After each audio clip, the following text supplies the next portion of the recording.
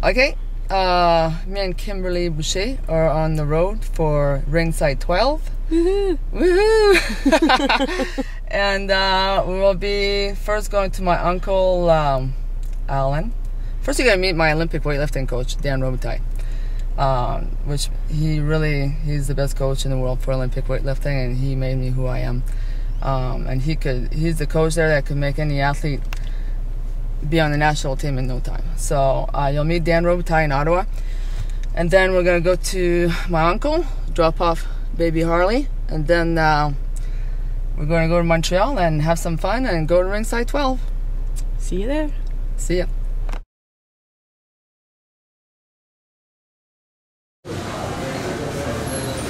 Okay, I just want to tell him about the fight at the bar.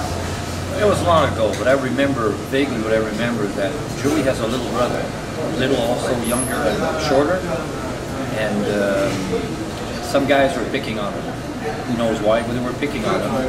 And then the next thing I remember, there was some commotion going on in the hallway that leads to the men and women's washroom, and this big guy was about 6 feet tall.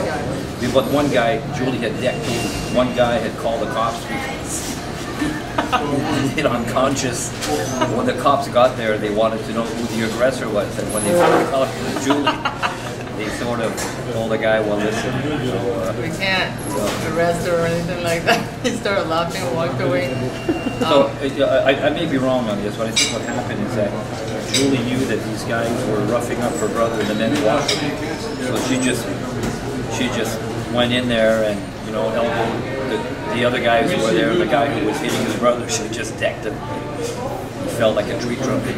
Yeah, well, that's what Dan had, like, other athletes on our national team before, and he was like always saying stories on the road that he had 2 athletes there. They were so explosive that they got mocked a couple of times, walked out of the car and just beat the hell out of other people. And he says they were so fast and explosive. It was like it was over in a second. Like, I mean, and he always told me that they never stopped punching. They were just and it was finished.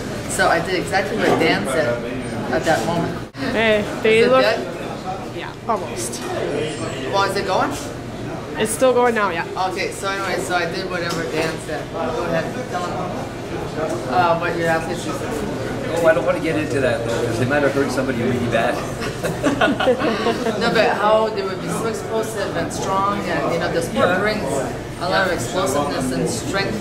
Yeah, I think in their, as young men growing up, they had, sometimes they were cornered. Some people would corner them, want to teach them a lesson.